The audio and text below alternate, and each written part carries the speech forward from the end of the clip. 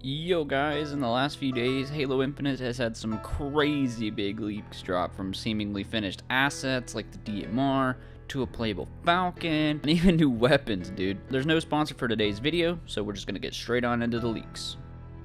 So, first off, we've all got our DMR, and in this case, I guess it's called the Bandit Rifle, but obviously, no one knows if this is gonna be changed by the time it enters the game, hopefully in Season 3, but what we can tell is that it's probably going to fit a role in between the Sidekick and the Commando, as it takes 5 shots to kill a Spartan fully shielded with a headshot after they're cracked, and it obviously has no scope, so that takes long-range engagements out of the question for, you know, average players.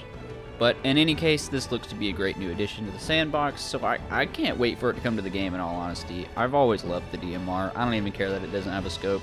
Moving on though, we've got the Falcon also, which has been making the rounds here on YouTube for obvious reasons.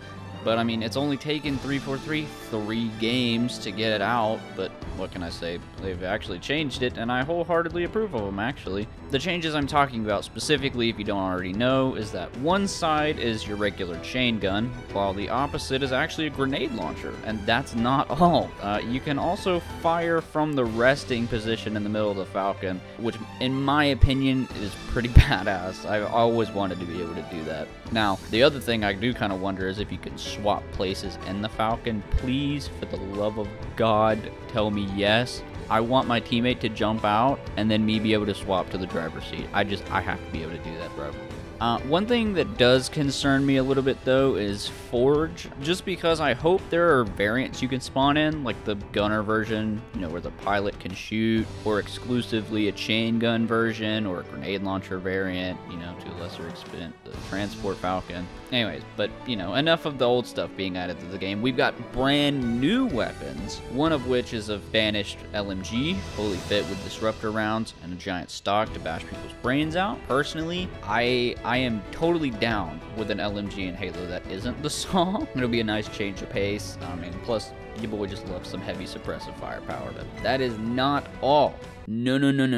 I don't think so. We have even more, bruh. In the files, we've also found a plasma liquidator. I just want to stress, too, though, that we knew about these a long time ago, and there were actually some more weapons, if I remember correctly, that just aren't in the game yet. But these ones we've actually been able to see with our own 2 eyes now, like animation-wise and everything. But this one in particular plays like I guess a mobile plasma turret, which, now that I think about it, we only really have in campaign, unless I'm just forgetting something. Anyways, we've also found a double-barrel shotgun. This one is super early in dev time, I would assume. I mean, it literally only has animations. There's no model. It just has double-barrel shotgun on the side. I mean, it's cool, but I'm going to keep it real with you guys. I just don't understand why this is coming before the classic shotgun. I mean, we literally have nothing like it. The closest thing we have, I guess, is the scatter shot and the bulldog, but like those two are completely separate in my opinion, and I'd assume that this will drop around the time 343 gives us infection. Just for the record, I say 343 giving us infection because the week Forge drops, apparently we're getting a version of it made by the community. Shout out to all you guys, but my timeline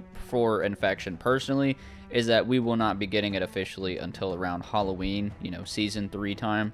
So I would assume that this shotgun will be ready by then, because how are you supposed to have infection otherwise? That's just my opinion on that, as Halloween would be an easy time for them to give us another event pass. And then last but not least, we have a fully functioning piece of equipment people are speculating are going to be added during Season 3 called the Shroud Screen. Now, this is like a smoke screen of sorts, nobody can see in or out of the bubble, but shots can be fired both ways, complete with shots fired inside not appearing on your radar. I'm for one super stoked about this. I wasn't really on board with it to begin with, and I won't lie, the more and more I think about it, the more I see it being super sick. So that's just about it though. I mean, I'm excited about all these different things. Hopefully coming very soon to Halo Infinite. Obviously, it'll be at least another 3 months before we get any of this, unfortunately. But I think this goes to show that we do have a light at the end of this Halo Infinite tunnel, I guess you could say. But with all that being said, I just want to give you guys a heads up as well. Halo Infinite